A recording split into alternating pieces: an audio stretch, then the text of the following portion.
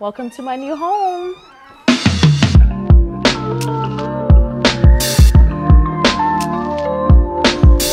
Hi everybody. Today we have a very special episode because we are driving to a very special project. This is really special because it's not just a big remodel, but it's my home remodel. It's my personal home. I recently decided that, our existing home wasn't big enough for our family, and decided to sell our house, which sold way quicker than I expected. I was not prepared for how hot the Dallas market was, and I was in a position where I needed to find a home quickly. It was challenging, but I was in good hands. I was working with a friend and colleague who is an expert real estate agent and an expert in modern homes around Dallas, Janelle Alcantara. Thank you, Janelle. We came across this house and immediately I fell in love with the neighborhood and with the architecture of the home. When I saw the pictures and I came to the lot, I loved the trees in the backyard, the fact that it backs up to a creek. We have 2 young kids and a big dog, and it just felt like it really fit our vibe, the vibe of our family. The only problem was it did not make any sense on the interior. The house was completely configured in a really strange way, lots of hallways, very small bedrooms, and I thought, who else would be able to take on this as a project but our team at Beyond ID. Thank goodness I've got the bandwidth to pull from the resources and expertise of our team to design it quickly and to get our guys in there to do the remodel. And that's kind of where we are right now. You are going to get to see the behind the scenes of all the demo and the framing that's happening right now. And I'll share with you guys what you should see in the future as this project progresses. So hang on, because it's going to be really exciting.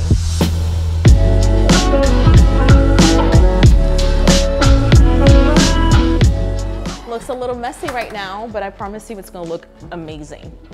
And as we were walking in, I'm going to show you guys the living room.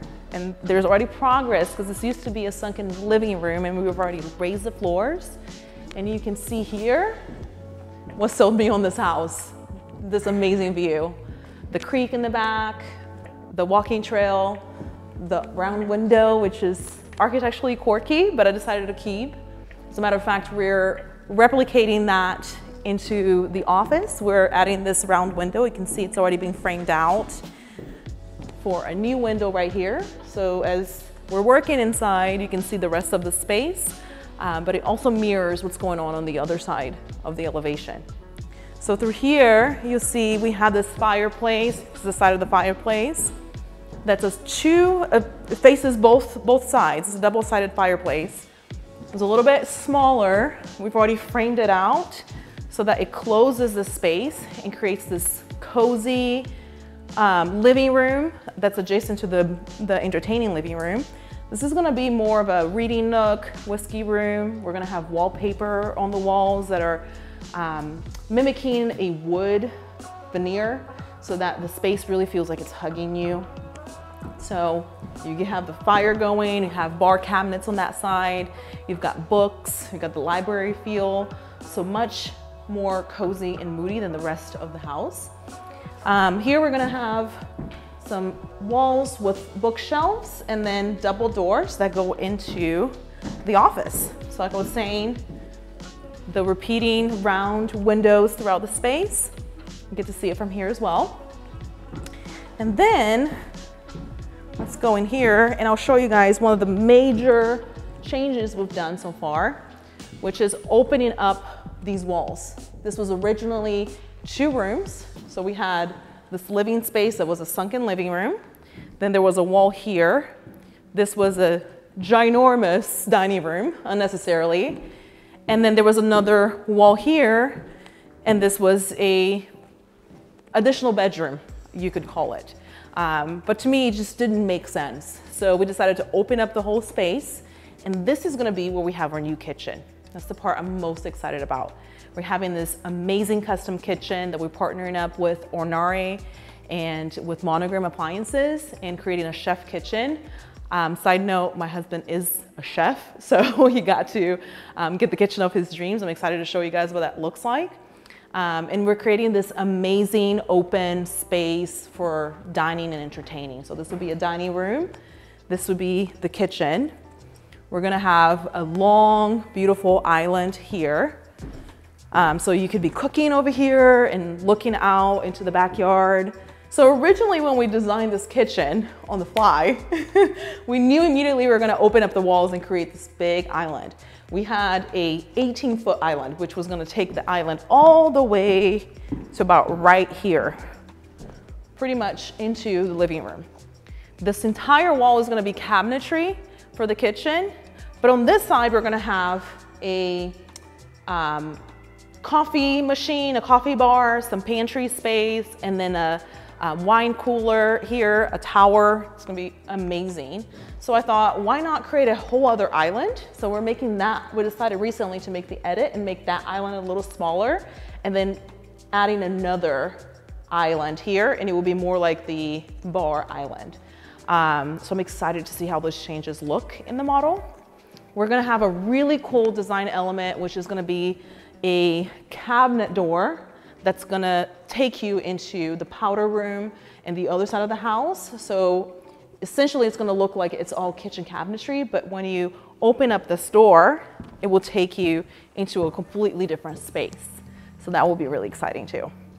So as you come over to the side, you can see the space underneath the staircase, which was a waste of space essentially before we turned into a powder room. So where I'm stepping right now will be powder room. The commode's gonna go here. We're gonna have a beautiful vanity here with marble slab on the wall, integrated sink. It's gonna look gorgeous. And then here we're back to the front door. And you can see now we have space for a coat closet. Directly across from that, we're gonna have a solid wall, but behind that wall, we now have room for a really big laundry room. So if you come with me, I will try not to fall through the floors and show you. We've got this beautiful window that brings in a lot of natural light. So we decided to do a pocket door here so that once this is open, you get all the natural light coming in from the front door into the hallway to the rest of the spaces. This door takes you to the garage, so we thought this was a great opportunity to create a little nook for a mudroom. So we have mudroom cabinets going here. It's gonna be great for the kids to drop off their backpacks, for us to put our coats, you know, when it's not 100 degrees in Texas, set our purses down. All that stuff that creates clutter when you're coming in and out of the house, the practical stuff will live here.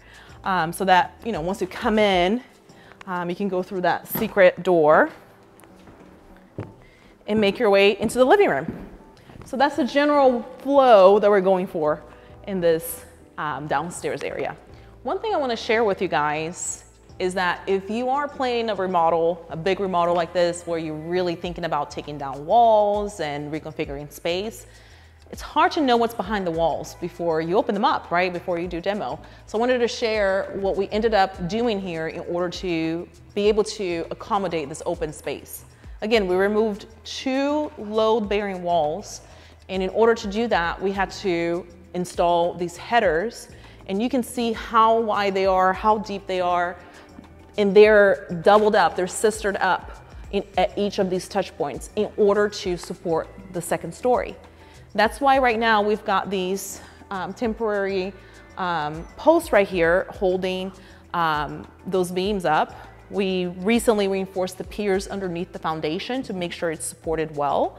And we added these metal posts to make sure that those beams, those headers, are supported properly.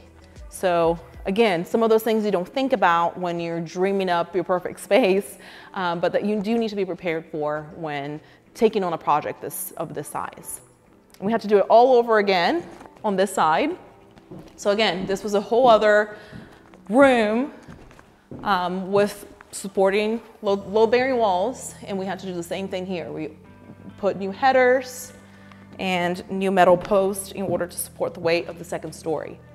Another thing, when you're thinking about doing a project of this scale and you're planning on, phasing it out, kind of like I'm doing. Right now, we're keeping the existing kitchen where it is so that we can live here. Yes, believe it or not, we are living here.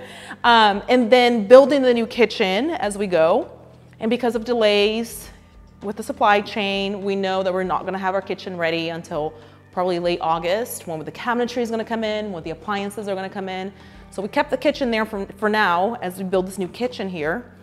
But we're using the bathrooms upstairs, we're using the bedroom upstairs. So this was another unforeseen solution that we had to come up with. In order to keep a functioning bathroom upstairs, we had to just expose these pipes in order to connect to the plumbing underneath the house. And again, we're just gonna have to live with it until everything here is finished and we're ready to do the upstairs bathroom and move all the plumbing into the new walls. So it's not gonna be pretty, but it's gonna work well. And once it's all done, it's gonna be great. Another cool element in this living room that I'm really excited about is this awesome fireplace. It was framed out originally to be small and skinny and kind of end at that ceiling height right there. And I really saw the opportunity of making this a big statement. So we framed it all up to the ceiling, and this is gonna get covered completely in a porcelain tile, a large scale porcelain tile that has minimal veining. It's gonna look super modern and cool. We extended the hearth so that it looks like the fireplace box is bigger than it actually is. But while we were doing that, we encountered a little surprise. There's some strange looking screens on the wall. And upon further investigation, we saw that it was actually some really cool speakers. So fun facts about renovating an older home is that you get to uncover some of those cool things that you didn't know were there before. So you can see we took the one down from there, but you can see there's another one here. And it turns out it's a pretty well sought out speaker that people that really love vintage speakers are looking for. So that was pretty cool to find.